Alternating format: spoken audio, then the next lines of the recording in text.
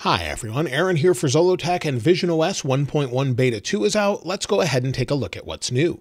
As you can see, it says visionOS 1.1 Beta 2, and this came in at 481 megabytes on my Apple Vision Pro. This was released alongside a lot of other beta updates with iOS 17.4 Beta 3, watchOS, macOS, tvOS, and HomePodOS updates as well, and also iPadOS. Now let's go ahead and take a look at the build number and talk about what's new. So we'll go into our settings, and then if we go into settings, general, and then about, which I'm already there, you'll see the build number is 2105188C.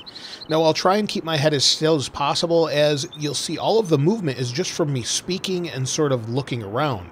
So last time it was a lot of movement. Maybe Apple will update this in the future to make it a little bit easier. But you'll see I'm just looking around to the environment. But again, it's hard to keep your head still just while speaking. With visionOS 1.1 Beta 1, we got a bunch of new features to bring us up to speed with iOS 17.4, such as contact key verification, new emoji, upgraded personas. So if we go into settings, you can see my persona here. So if we go down, here's my persona that's been upgraded. It's going to verify with Optic ID. You'll see it here. So the persona has been upgraded greatly here and looks much, much better than it did before.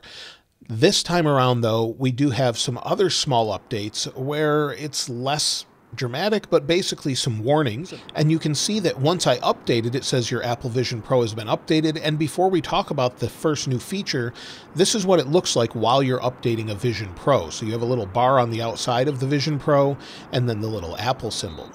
As far as the first new feature, well, if you have your eyes too close to the display and it tries to use Optic ID, it actually says too close to the display. So we can bring this very close like this, and it says this could increase the risk of injury in case of a fall or collision. Try the thicker N+ or W+ light seal cushion in the Apple Vision Pro packaging, so your eyes are farther from the displays. So that's something that we didn't have with Beta 1. It will now warn you if your eyes are too close. Something else that they've updated seems to be in accessibility. And if we go back into settings, within settings, if we scroll down here, go to accessibility, within accessibility, we have voiceover and things. Many people have asked me what accessibility features are here, so here's a look at some of them with voiceover, zoom, spoken content, audio descriptions.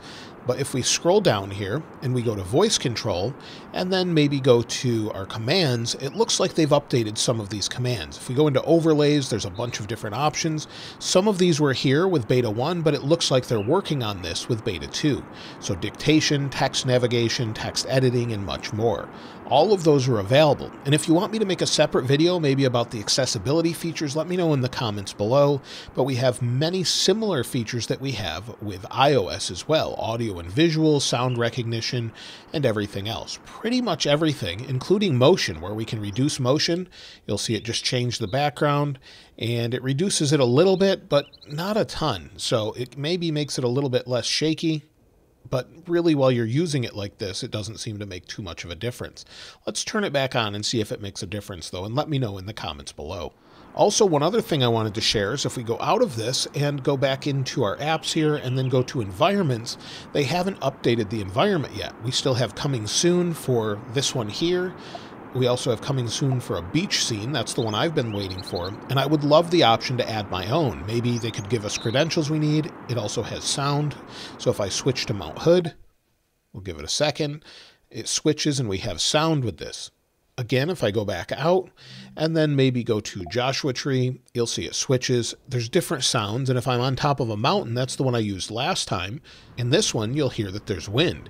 So with all of these different ones, it's very nice, but we don't have all of them, and it looks like they got rid of one and replaced it with Summer Light.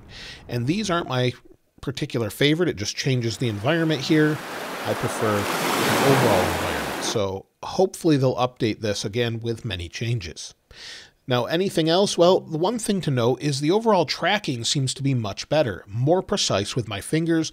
Whether you're just scrolling through things, it seems not to lose what you're doing as much. I can tap on things very easily, go back and forth, and it seems to work really well. So definitely an improvement with this beta. Also, I haven't had a single crash. So going into different applications, whether that's Apple TV or something else, it seems to load fine, no issues here, and it doesn't crash at all. Now, it may be a little bit slow because I'm screen recording at the same time, but in general, It's nice and fast, no issues whatsoever compared to the public version, which I actually had a few crashes and even had to reboot at times. So it definitely seems to be much better. Now, if we go into Safari and then we go to the latest public-facing website with Apple's notes here, you'll see we have visionOS 1.1 Beta 2. So we can take a look at the release notes.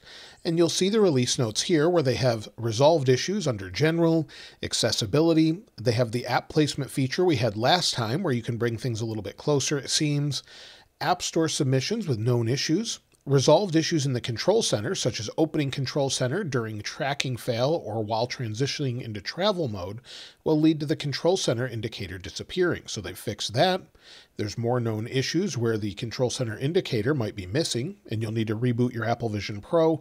That's this Control Center icon here, so that's a little bit tricky sometimes to bring up.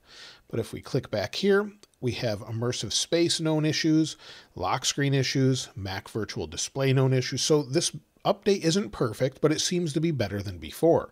Persona enrollment and much more. So a lot of things that they've resolved, but additionally things that there's still issues with. So I'll link this in the description if you want to check it out yourself. As far as when to expect the next beta, well, if we go into our calendar here, so let's find calendar.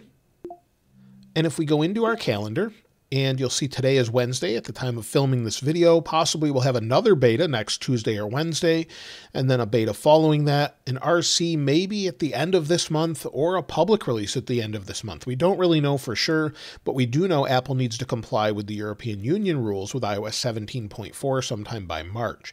So within a few weeks, we should have a public release, I would think. And then we'll have concurrent betas, maybe visionOS 1.2, and move on to the next. So I'm looking forward to that, but there's nothing else really major in this update. So with Beta 2, it's more about refinement, some wording changes here and there, and that's about it. Now, if you've found anything else in visionOS 1.1 Beta 2, I'd love to hear from you in the comments below. And if you haven't subscribed already, please subscribe. And if you enjoyed the video, please give it a like. As always, thanks for watching. This is Aaron. I'll see you next time.